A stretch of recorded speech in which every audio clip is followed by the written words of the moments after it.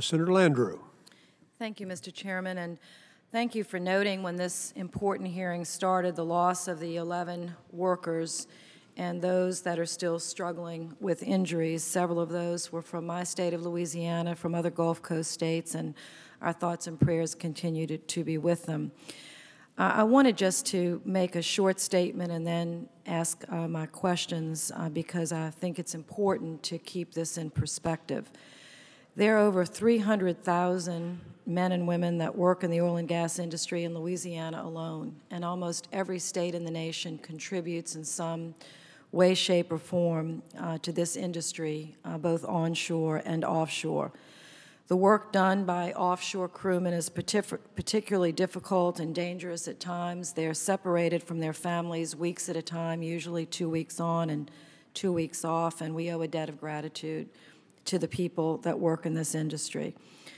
I believe some of these facts are important. Mr. Danberger, you outlined some today, but I'd like for the record to put some more into the record. From 1947 until today, there have been 42,645 wells drilled in state and federal waters in the Gulf of Mexico. The first deep well was 31 years ago in 1979. That well was 1,022 feet deep. Until that time, until now, there have been 2,259 deep water wells drilled. That averages approximately 133 wells per year. These wells accounted for only 4% of oil production in the Gulf in 1990, but today they're responsible for 60%. And we need their production. We must find a way to do this more safely. Since 1971, not a single spill in the Gulf or the entire federal OCS caused by a well blowout exceeded 1,000 barrels of oil. We're exceeding 7,000 barrels of oil every day and a half with this current uncontrolled flow. The record will show from 1947 to 2009, 175,813 barrels have been spilled out of 16 billion produced. That is 1/1,000% of the total production. I think it's important to keep that in perspective. I also think it's important to understand, Mr. Chairman, you have said many times that America uses 20 million barrels of oil a day. We produce less than half of that. Any constriction of domestic oil and gas production, either onshore or offshore, will only further put us in a perilous situation and an over-reliance of foreign oil, and in addition, will export some of these problems to countries less equipped and less inclined to prevent this kind of catastrophic disaster. So my question to you, Mr. Danberger, is about this shear ram. There was a report done in 2004, I understand, by West Engineering Service that recommended that there be some changes because it was noted that sometimes the shear rams, would not work in terms of multiple prevention. Can either one of you comment about why that was not taken into more serious consideration, and should we continue to go forward with deep water production when we know now that blowout preventers, which is one of the last lines of defense, may not function if there's something jamming that casing? Mr. Danberger, starting with you, and then Mr. Beck. Thank you. There were changes made in the regulations to require that operators provide data to show that the shear ram would effectively shear the drill pipe that was being used on the well under the worst possible conditions. However, we do know that tool joints and other type of piping that might be in the hull can't always be sheared. And so I think more work is needed there to minimize the amount of time that such equipment that you're exposed to that risk, and to get more data on the performance of shear rams and the challenges. Almost need a little safety assessment with each well right now until things are more comfortable. Mr. Beck, real quickly.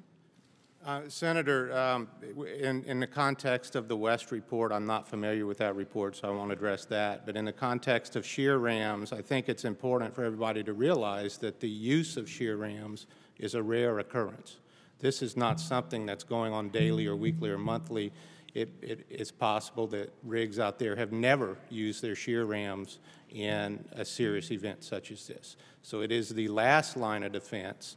It is something we definitely need to look at. They will not shear all elements, all piping elements that are laid in them, okay?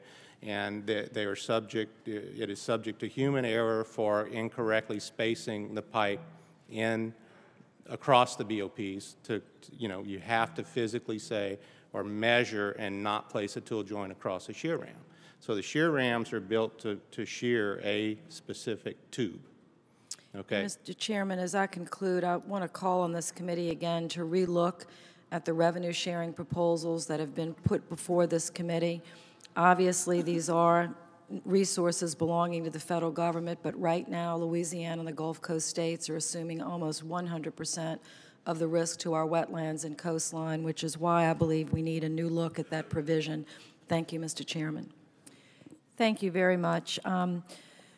As you all can imagine, since this has happened, I've been down to the state on every occasion that I can get there. Just as late as yesterday, was visiting with elected officials and fishermen that are extremely concerned about what's actually happening on the ground today, as you all can imagine. And my first question is to BP, because this is the question, Mr. McKay, that I get more than any other question. Will BP pay?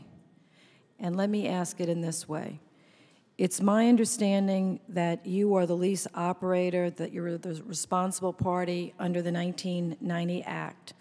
It is also my understanding that if you're found to be grossly negligent, you will automatically be pressed by the law to exceed the $75 million liability cap. But my question is, if you're not found to be grossly negligent, is BP prepared to pay the full extent of real economic damage, not just to the individual businesses, but to parishes and other government entities that are expending huge amounts of money to try to contain this incident?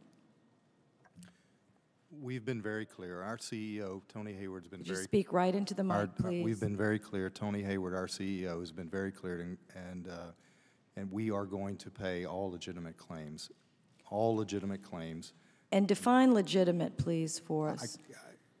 Substantiated claims. I can't define the term. Here's the intent. The intent is to be fair, responsive, and expeditious. And as to the $75 million that you mentioned, we think that we're going to exceed that, obviously, and that is irrelevant. So we have been very clear we're going to pay the claims, and the entire resources of BP are behind this. Okay. And Mr. Chairman, I may announce, because I'm happy that we made this step yesterday, but at least for the small businesses, and there are many, small and large, affected by this catastrophe along the Gulf Coast, that the Small Business Administration yesterday has made clear that on an individual basis, the 6,000 small business disaster loans that are still pending in the same area from the last disasters we had can be deferred, and new loans can be given until these claims can come, full circle.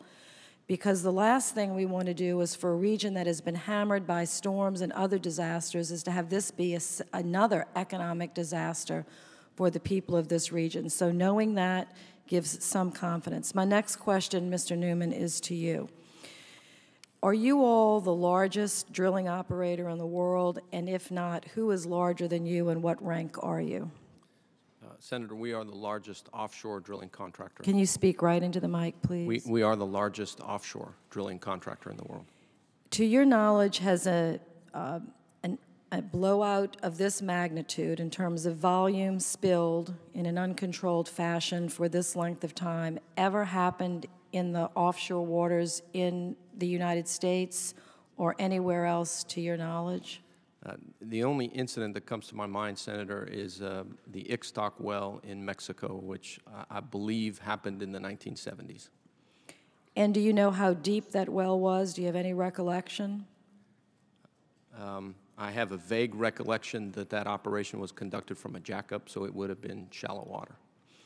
Okay. I think, Mr. Chairman, for the record, that incident, which is well documented in shallow water, the Montera incident that was referred to by my colleague from New Jersey was in 200 feet of water. This is in 5,000 feet of water, 18,000 feet deep. Now, given that, what are the regulations for these ultra-deep wells that you can just comment briefly on that give our people confidence that this deep drilling can be done safely? Obviously it has, but it wasn't in this case. Is there anything that you can offer that shows what you, as the primary driller in the world, are you called to special meetings? Do you have special requirements? Did you not anticipate that this could happen? With respect to the applicable regulations, which have to do, in our case, with specifically the blowout preventer, the regulations in the U.S. require 2 control stations on the rig, and in fact on the Deepwater Horizon there were 3 control stations. The regulations require that you have 3 ram preventers and 1 annular preventer, and in the case of the Deepwater Horizon, the rig was fitted out with 5 ram preventers and 2 annulars, so in excess of the regulations. The regulations require that there be an independent means of activating the BOP, and in the case of the Deepwater Horizon, in addition to manual operation from the rig, the BOP system on the Deepwater Horizon was fitted out with 2 automatic response systems and an ROV intervention system. So in terms of satisfying and, in fact, far exceeding the regulations with respect to the blowout preventer, we certainly complied. Thank you, Mr. Chairman.